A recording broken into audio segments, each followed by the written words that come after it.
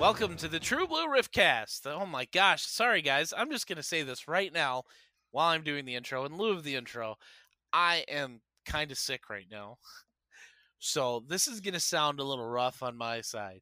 Just a He forewarning. almost died. He almost Oh, died trying to intro it just a second ago yeah. too, and I'm pretty sure that's going to be on the outtakes for all the patrons. Yes. But it was pretty funny. Jeremy almost dying pretty was is pretty Oh, I'm hilarious in my glad I estimation. was able to entertain you with that, Dave. I'm glad too. Thank you very much. I am Jeremy, and of course, I am joined, as always, by... Oh hi, I'm Dave.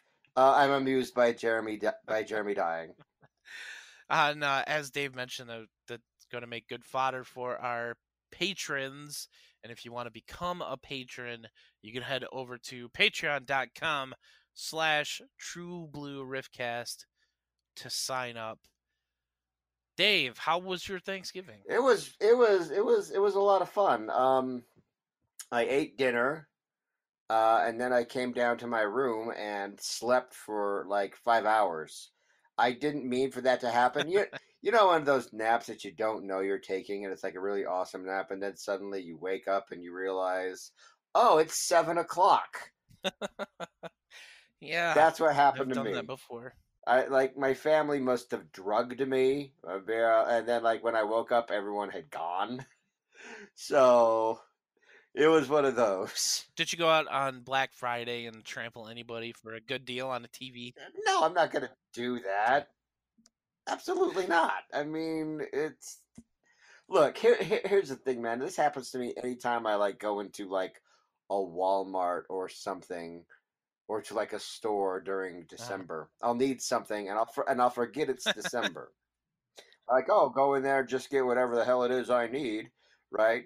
And then the second I walk in, I'm like, oh crap, I forgot. Yeah, the lines like are half hour long, and yeah. Yeah, it's and it happens at least once every year. That it's just like I walk in and it's oh crap, I forgot. And it's just Yeah, madness. speaking of madness, that's going to be one of the VODs we take a look at today, thanks to our uh As in Santa's Village of. yes, thanks to our patrons. They voted on this between Ice Cream Bunny, Jack Frost, and Santa's Village of Madness, and we're going to be talking about Santa's Village of Madness coming up later. Also, today we are going to be taking a look at one of my favorite riffs, Samurai Cop. Yep, Samurai Ka. I'm not as good as Kevin, but that's a great song. No, you are I'm not not. absolutely at all. But first, let's take a look at some headlines. Headlines. Well, sad news for Riff fans all over.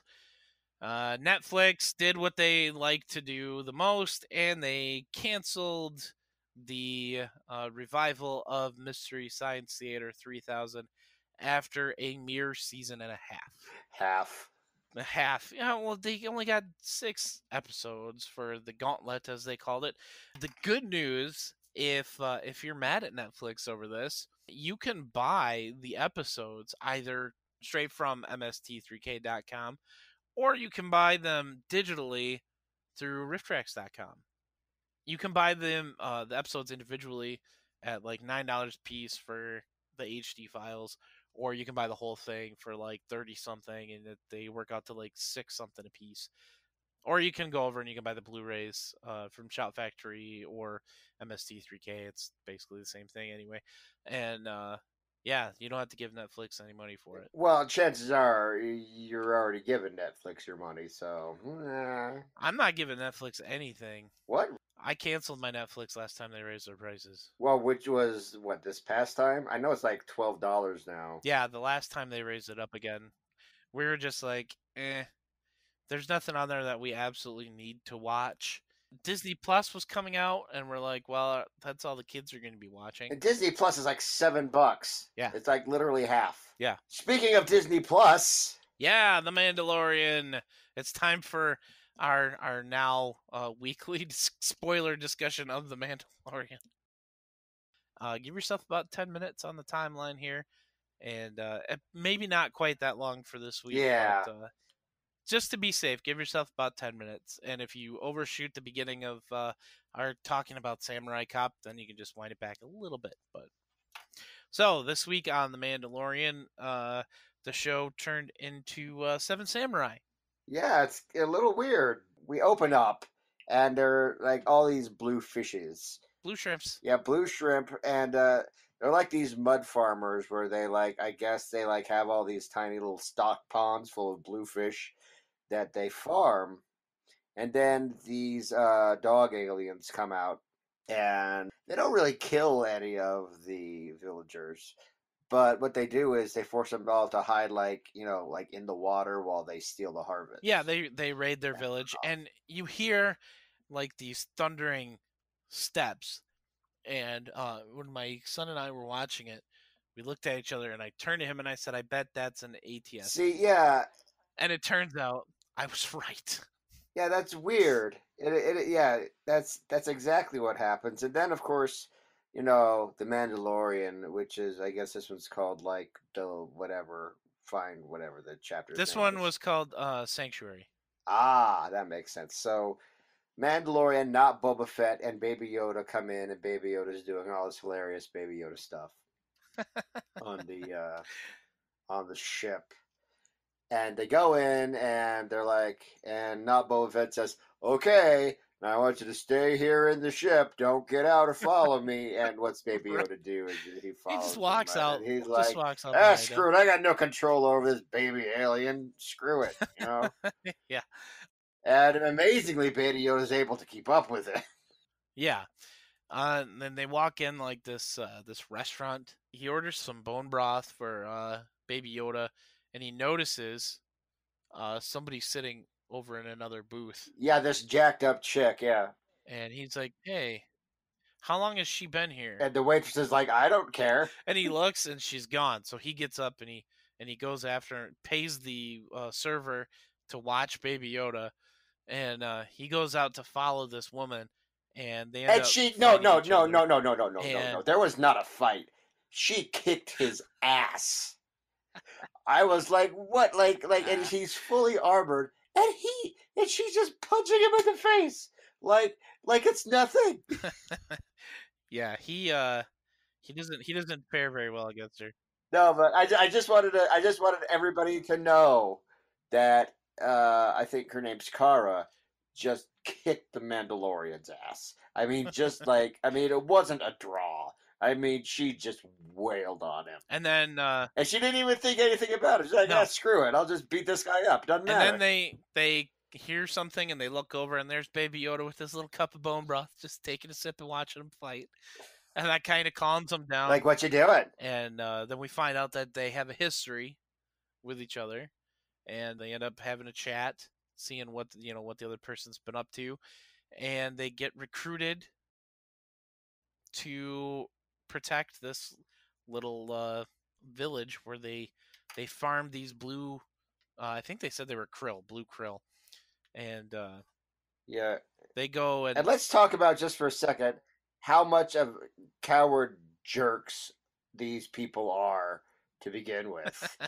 they're very manipulative. Yeah, no, it's just be like, "Oh, I can't believe we have to go all the way back to the middle of nowhere, and we can't defend ourselves, and it's going to be terrible, and this and that." And it's just like, dude, grow some balls, It's Guilt them into helping, and they go and basically, yeah. there's a little bit of a moment with the Mandalorian and this widow that's there, Oh, yeah. and she was one of the people we see in the intro, hiding under the basket in the water with her kid, and he helps him and Cara Dune decide to help kind of train these people to fight.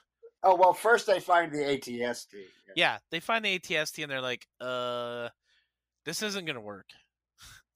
Did they ever explain? Did they ever explain how the thing got there? No, Okay. no, they did not. But yeah, they tell the people in this little village that there's no way. They're like, yeah, we can't stop this thing. We've seen these things wipe out entire battalions before, and they're just like, well, we don't care. We're gonna stand and fight. Our great grandparents. The Ewoks beat a whole bunch of them. our great grandparents seeded this farm, and this is all we have, and we're gonna stand our ground. Much like in the Seven Samurai or Magnificent Seven or any other Western, really, where they get roped into helping somebody, and they teach them how to fight. They give them pointy sticks, and they teach them how to use blasters. And the widow kind of starts getting a thing for the Mandalorian, and It shoots the crap out of a pan. yeah. It's like bing, bing, bing, bing, bing, bing, bing, bing. So there's obviously something going on with her that we don't know about. And she asks him right before the big fight, like the day before or whatever, if she can show him something inside. Oh no. But then he's like, nah, I'm good. Yeah. We got to get She ready for is. He this is. instead. He's just like no friend zone. Yes. And so the night falls and the bandits come and they go and they bomb one of their, Yeah. they come back and they're like, all right, they're coming. And they're trying to lure the scout walker into the krill pond because it'll step in and it'll fall over because those things fall over at a strong breeze. But so they come in and the raiders attack and the thing stops right at the edge of the krill pond. Yeah, and it just realized So like, oh Kara look, I think decides, I might fall in this hole. I won't step into it. yeah, So it's an upgrade from the ATSTs that were on Endor. Because they'll be like, oh, I'll just walk over all these logs put up by these teddy bear people. You know? yeah. So she takes the Mandalorian's pulse rifle and she goes into one of the krill ponds and she's trying to lure it in closer to her. And the leader of the bandits comes running in, and the two manipulative little farmers kill him. Like they just off him. I thought they were both gonna get killed right there, but no, they took care of business. Yeah, And none of the villagers died. Yeah, not yeah, one of them did. and of course they lure the ATST, falls over. The rest of the bandits run away, and the Mandalorian decides the next day or a couple days later, whatever, that he's gonna leave Baby Yoda there and take off. Oh, Ned. No, look, if that happens, then there's no more show. You don't know. Right. And then you see somebody with one of the bounty hunter low jack things, and it's beeping in the woods, and he pulls up his sniper rifle, and he's aiming it at the Mandalorian, and the widow is reaching, and she's starting to take off his helmet, and he grabs it, and pulls it back down, like, It's nope, like, nah. I'm leaving, don't do this. And then the bounty hunter guy puts the crosshairs on Baby Yoda, and you hear a shot, and of course it was Kara behind the bounty hunter. She killed him first before he cut off Baby Yoda, and she's like, yeah, it's not safe here. Now that they know you're here, they're just gonna keep coming. Derp. So he gets on the wagon with the Baby Yoda and heads off back toward his ship. Now we do find out in this episode what the ramifications are for taking your helmet off around somebody else.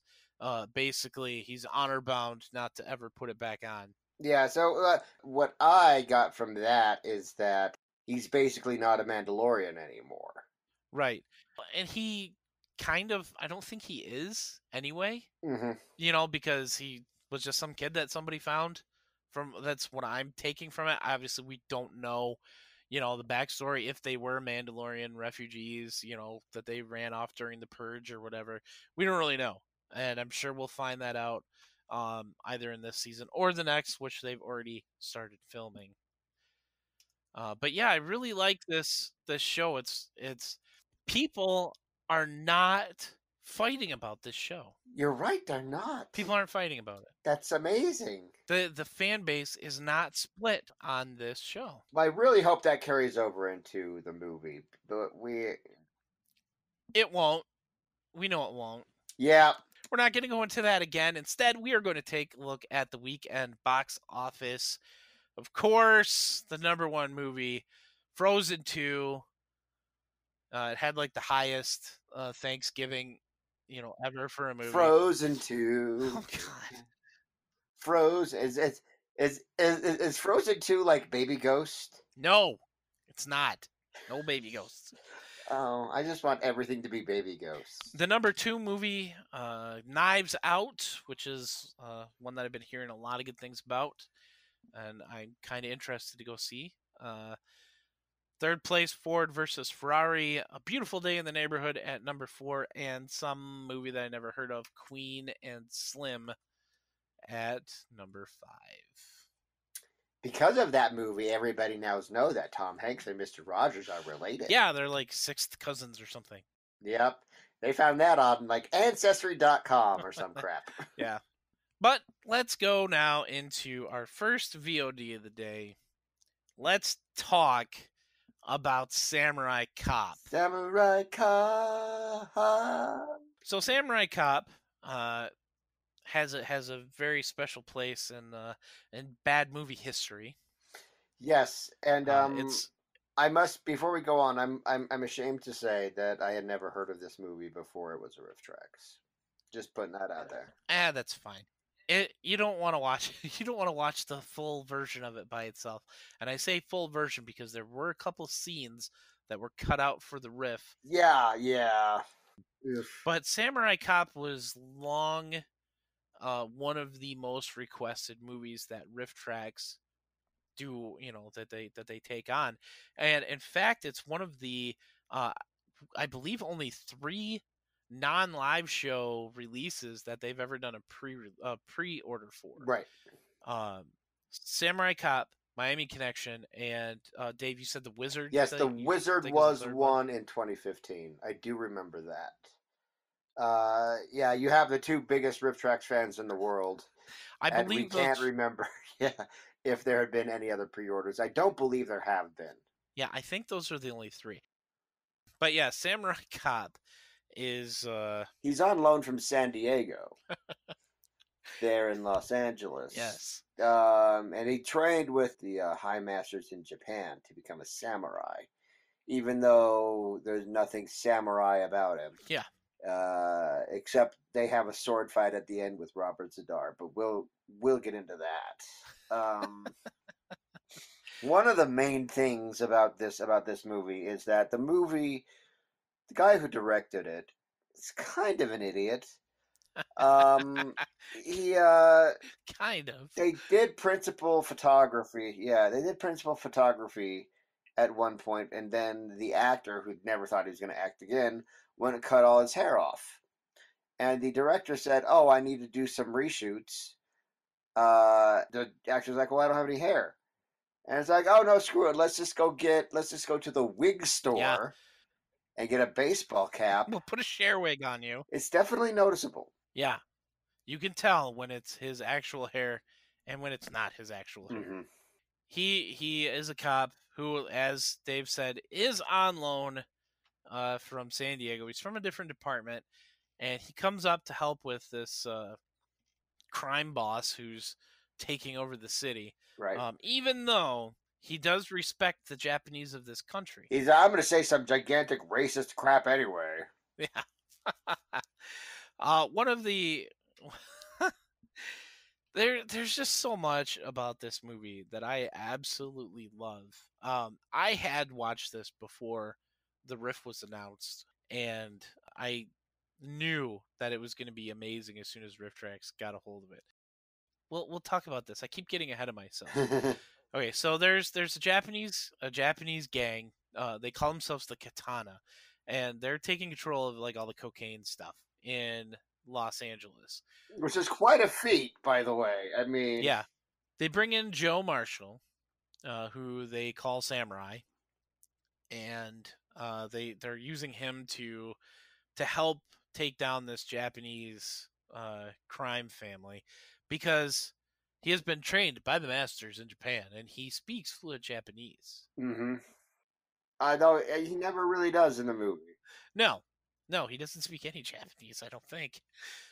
One of the first things that we see him as a part of is they're trying to stop the handoff of drugs, and so they're watching a marina. Mm-hmm. There's a van that they're following, and there's a boat that the helicopter is following. So there's a van. Okay, so let's just try. There's a boat, a helicopter, a van, and the car in this scene. Yeah, their crappy car that they're following them around in. Yes, and they follow the van out in the car, And there's a lot of times where he's supposedly driving the car, Right. but if you watch him while he's like turning the wheel, his hands are just sliding along the wheel and the wheel itself is not actually moving. Kind of like how kids pretend they're driving Yeah, cars. it was that. It was basically that. And he's yelling at his partner to shoot him. Shoot him. Shoot them. Shoot And them. they literally they shoot a guy out of the back of the van because the drug runners open up the back and of course they've got their guns and they they sh- his partner Frank shoots a guy. He falls out of the van and they run him over. uh, They end up chasing him into like this. It's like a sand dune or something, yeah. and they chase the van until the van crashes and it barely touches anything, and it explodes. And the guy comes running out of the van and he's on fire. And they put out the fire. Um, Joe calls up to the helicopter and makes. I don't know how they can hear him because he's just standing there outside of his car, not anywhere near his radio. But the pilot can hear him clearly up there, and he says it's always hot and ready or whatever. And and then what you don't see in the Rift Tracks version is there's a slam cut right to him and the pilot having sex. Oh gosh. Like just So bam, it's just right there. And yeah, so thankfully that's one of the scenes that they cut. Instead we get the crime boss and he's yelling at the guys because one of their people got captured. And so he sends Robert Zadar as his I guess he's his right hand man. His name is yeah. Yamashita. Yeah, that's that guy's name. They sent him to the hospital to go take care of this guy, and he hides somehow. This big giant Robert Zadar hides in this little laundry porter basket. The Robert Zadar. Okay. Anybody listening to this podcast is going to know who Robert Zadar is. Can you imagine? I mean, just Robert Zadar is not a small person No, by any stretch. no, he's a Like, big fella. and the idea that that lady was pushing that guy around in like that garbage can covered by a white sheet. Oh, this isn't conspicuous at all. Oh, and they got by the crack security team. Yeah, Oh yeah, the idiot beat cop that's just sitting there. yeah. They tell him don't let anybody into the room, and she's like, "I gotta take the garbage," and he's like, "Oh, all right." Duh.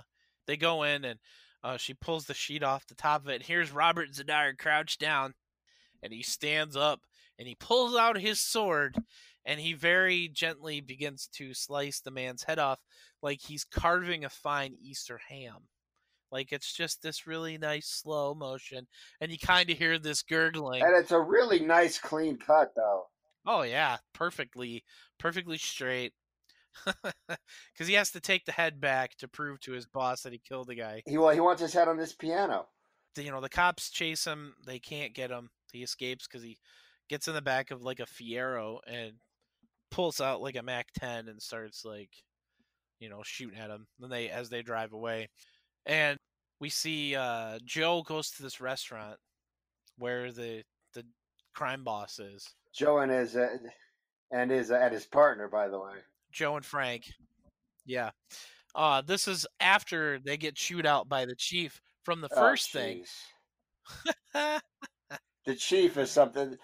This whole movie is just like a wide variety of just awesome characters. Like the chief is like this rage-fueled maniac. Yeah. Captain Roma. I think he might be the most rage-filled character in the history of Rift Tracks. Like I've never seen anybody get angrier. Like, and he just wants he just wants Samurai Cop dead. Yeah. His best line in the whole movie. Oh no! Oh, this. They ask him if he's okay, and he's like, "I feel like I have a club up my ass, and it hurts." But Joe and Frank, they confront the katana at Carlos and Charlie's restaurant, and we have the wonderful waiter there. The Mater D. And I'm not even gonna try and say his full name. Yeah, he's quite the character. Oh, yeah, he That's all that can be said about him. He's my favorite part of the movie. He's just credited as a Costa Rican waiter Costa Rica. because apparently whoever did all that didn't feel like trying to type in his whole name either, because it's this big, long, really fast, you know. Anyway, he goes in and he confronts uh, Okamura. I think it's Okamura. I don't know. I can't keep any of these characters straight. Okamura is Okamura is the bald yeah. guy. Okamura is the henchman that gets killed in his underwear. Fujiyama. That's the leader. He Fujiyama. He confronts him and gives us another great line about how I'm telling all these son of a bitches. Surprisingly enough, that is correct. Son of a bitches, It is considered to be a not correct way of sons of saying it. bitches. No, surprisingly enough, because that's what I thought. But Okay. anyway, they leave and they attack him in the parking lot, where where Joe With chops off. grenades Yeah, and Joe crap. chops Yeah. off one of the henchmen's arms in a very hilarious fashion. Robert Zadar pulls out his little machine gun and starts killing his own people and just spraying every car in the parking lot with bullets. And then he chucks a grenade and walks away. And then Joe decides to go after Fujiyama's girlfriend, who he then has sex with, and then Uh, yeah. But the Katana gang goes around and they start killing off some of the police officers that are a part of this squad, trying to take them down. They go into this one officer's house and grab his wife, and they rip open her. I think she's wearing a robe, and what? Oh, they get very creepy there. And no. no, they actually show it in the full version, and it's very uncomfortable to watch. And then they slice her throat, and then they kill him, and they find the female officer that was piloting the helicopter, and they're trying to find Joe, and she's cooking, and Robert Zadar rips her shirt open and pours whatever the hot boiling liquid is on the stove on her. Yeah. Anyway, after these officers all start getting killed, Captain Roma actually says, "You know what? Just go kill them. Yeah. Just go kill everybody in this gang." Yeah. And then we're all going to retire and, go to Yeah, hell. Joe and Frank go to the compound and they kill all of the gang members. And there's the final fight between Except the lead guy. yeah, except for Fujiyama. Yeah, the one guy they're going after, the guy that matters, they don't kill him. Yeah, Joe and Yamashita have their big showdown where they are fighting with swords at first in a clearly sped up footage, and then they drop the swords and they just fight each other, and then the movie ends with Joe and Jennifer, that's Fujiyama's girlfriend's name, consummating their relationship once again. The end. The end. Uh, We have gotten two different versions of this riff. We had a standard studio VOD, and then after that, I think it was the next year, right? We had the live show. yeah, it was 2017. Yeah.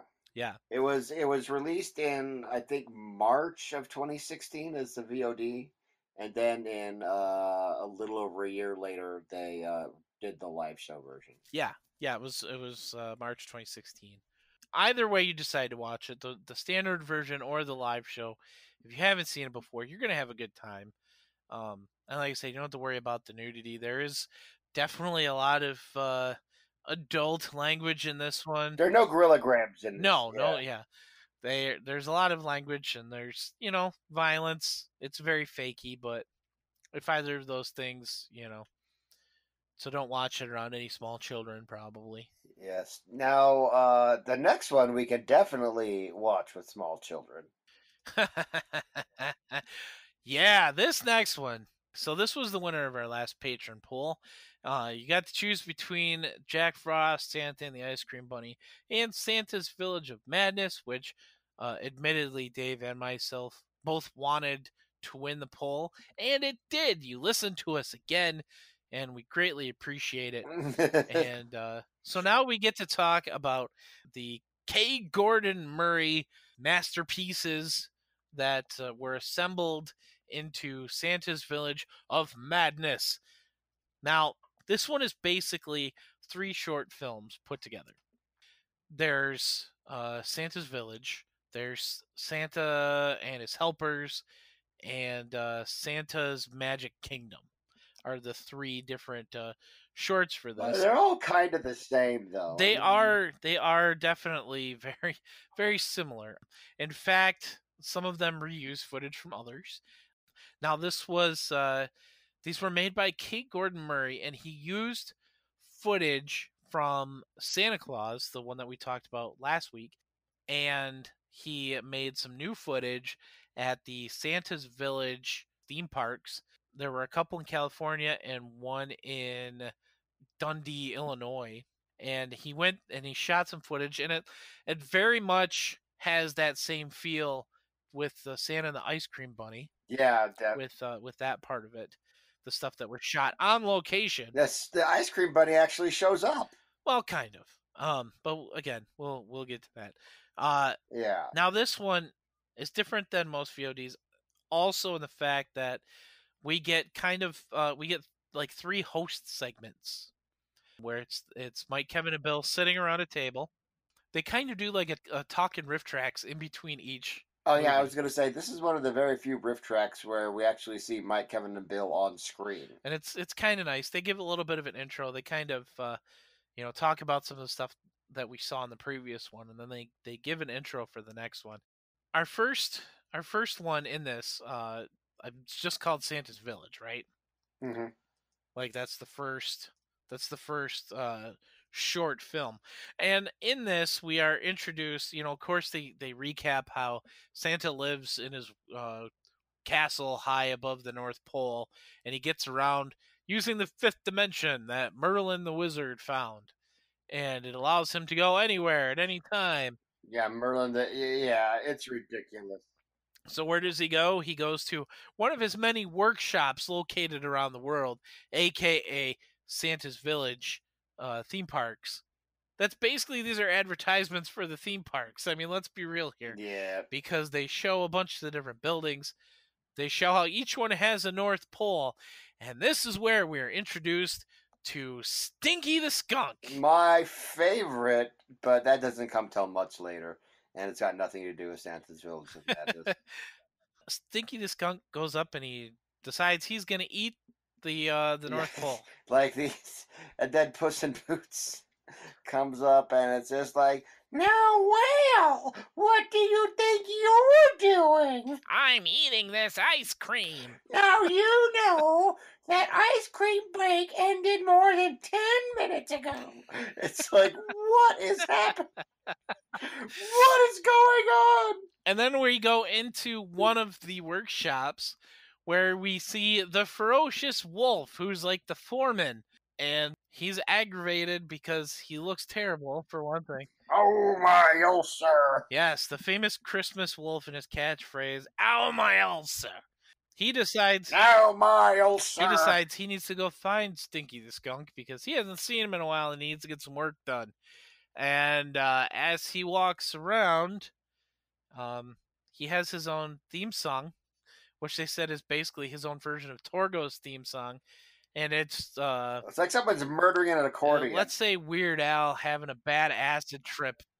Yeah, it's pretty bad.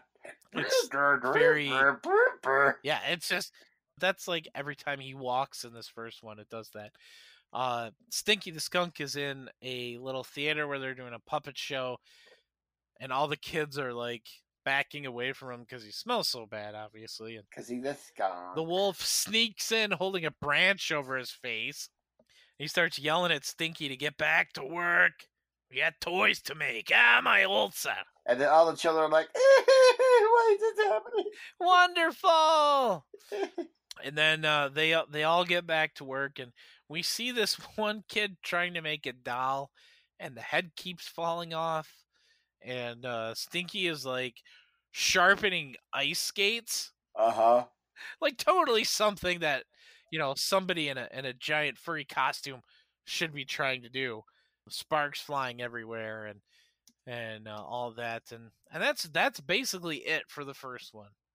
The second one is just kind of like this kind of weird tour, and it's where we run into the ice cream bunny, or at least something that looks a lot like the ice cream bunny.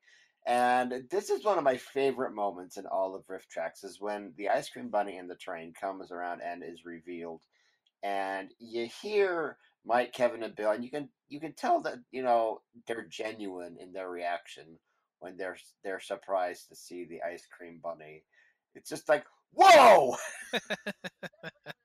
like what the hell? He's everywhere.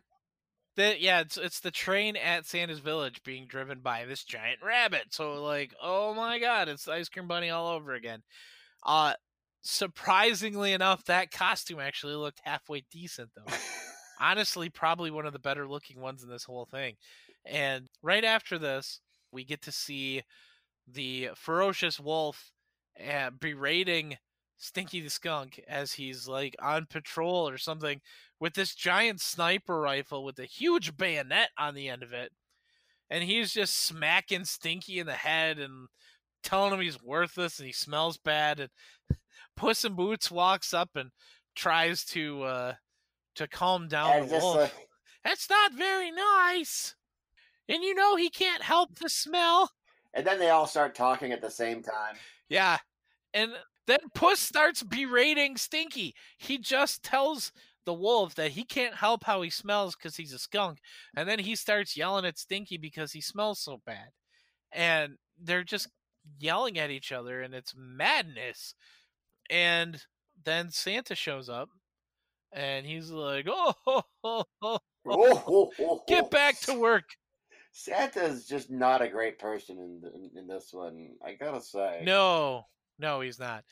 Like, he convinces them to go back to work, and then we get the exact same footage as in Santa's village of the kid trying and failing to put the doll together, and the head keeps falling off, and Stinky the skunk is sharpening skates again, and Santa's looking through one of those double doors and just ho ho ho ho ho ho. The end. Yeah, like, ho, ho, ho. My name is Ozymandias. Oh, look on my worksheet, mighty in despair. Ho, ho, ho, ho, ho. Ah, I mean, it might as I know. well have been. And then we go on to the third one, the third and final one here, Santa's Magic Kingdom. And no, this isn't a look at Disney World, but this is, in fact, a lot of footage from the Santa Claus movie. It actually starts off showing all of the kids that were trapped in his castle in the Santa Claus movie, making all the toys in the workshop up there. Because screw continuity, let's just make it be that all of his helpers are at his Yeah. castle above the North Pole now. And he goes to Merlin, and he has Merlin send him down. And Merlin's just this doddering old. Well, it's Merlin from the movies, and they send Santa down to one Yeah. of his many villages, where of course we see Stinky and the ferocious wolf, and then we find out that the large rabbit driving the train is actually the Easter Bunny. I call it BS. That's the ice cream bunny. We start getting introduced to some other fairy tale land ish characters, and then we find out that there's an ogre coming, and head of security Puss in Boots has to try and fend it off, and it somehow ends with everybody just kind of gathered around outside one of the workshops singing a song. Yeah, and doesn't like Glinda, the Good Witch of the North, show up, or like the Fairy Snow Queen or whatever? Yeah, like the Good Fairy or Yeah, something, whatever she was supposed to be. Mister Be Natural or Guardiana comes up. And It's not important enough to actually pay attention to the real story of what's going on here. Now, I want to mention this because this movie is available on DVD or as a VOD. If you buy it on DVD, you actually get 4 other shorts with it. ooh, what are they? 3 of these shorts you can purchase as separate VODs. One of them is the absolutely insane Join Hands, Let's Go. We have Aesop's Frozen Fables, and then we have the Magic Shoes. Now the fourth one you can only get on this DVD, and it's called What's Happening. It's another Encyclopedia Britannica short, and it just is a it's just a series of events. There's no talking, there's no dialogue in this whatsoever, and there seems to be no point to it either. Now, the other interesting thing about this short is there's another version of this short that Riff Tracks did Ooh. that was only available as a digital goodie to one of the live shows, Santa Claus Conquers the Martians, and it's the What's Happening musical edition. And in this one, um, Mike and Mike and Kevin are riffing the short, but every time anybody says what's happening, Bill starts the What's Happening theme song, and he sings it literally through the entire short. That's all Bill does in this version, is he just sings the What's Happening theme song. And That's funny. so, it's kind of a special thing. So if you're thinking about getting this one, I would suggest getting the DVD, at least if you're a completionist on things like Dave and myself here. Because that's the only way to get that particular short.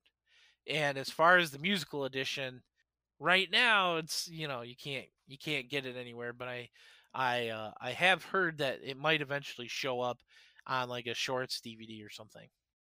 K. Gordon Murray has done some other interesting little films, or at least licensed bought them from Mexico, and re-narrated and retranslated them or whatever.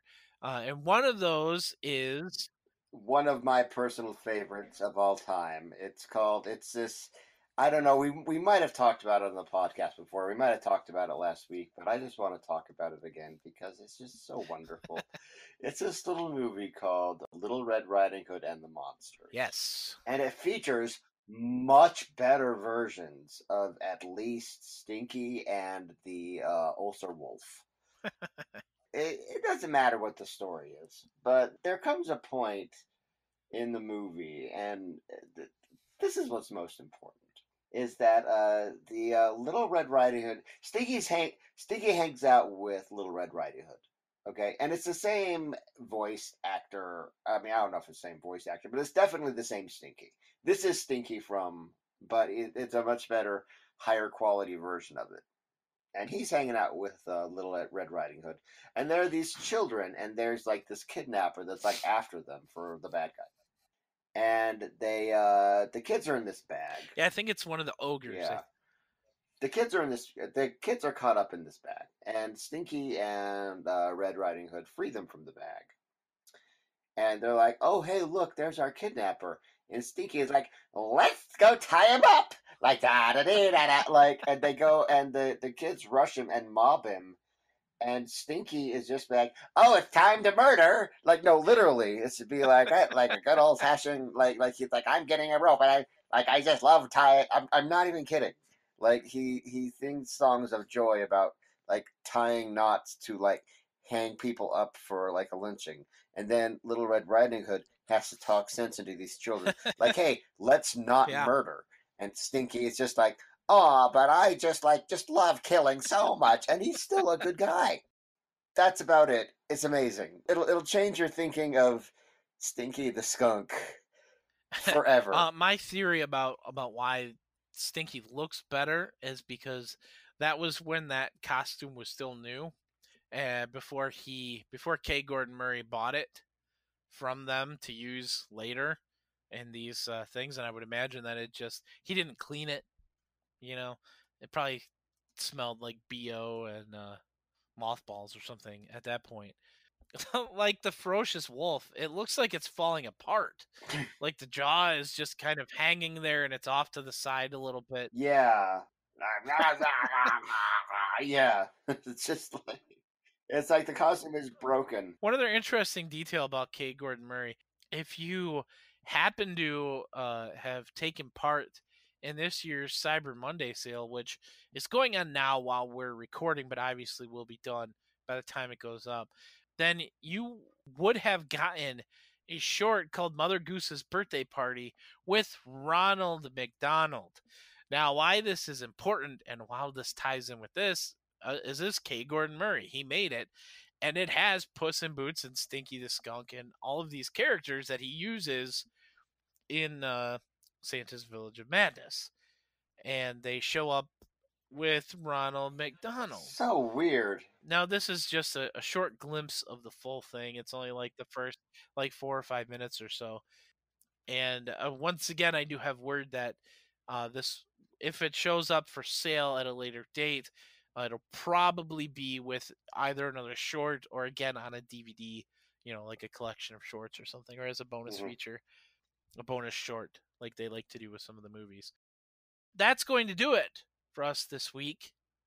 Our next patron poll will be going up, of course, on Thursday, and replacing Santa's Village of Madness is something else just as terrible, and it's Christmas Circus with Wizzo the Clown. Yeah, and we're not going to influence this one. I just decided we're just going to let you guys figure it out, and we'll do it. So what is it? It's Jack Frost, Ice Cream Bunny, and Wizzo, right? Yep, that's correct. That's quite the triple threat. So Oh, let's yeah. see who dukes it out. Any of these are going to be fun to talk about. So, we're not going to try and steer you towards anything at all this time. We'll hash it out.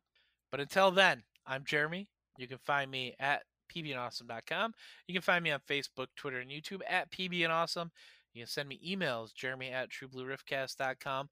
You can follow the podcast at tbriffcast, and you can become one of our patrons at patreon.com/trueblueriffcast. And I'm Dave Chadwick, aka Sugar Ray Dodge. You can check me out on the web at sugarraydodge.com. You can send me emails at dave@trueblueriffcast.com.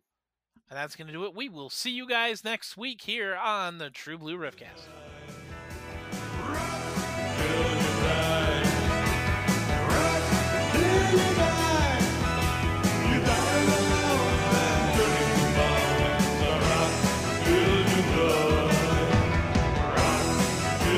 Rock,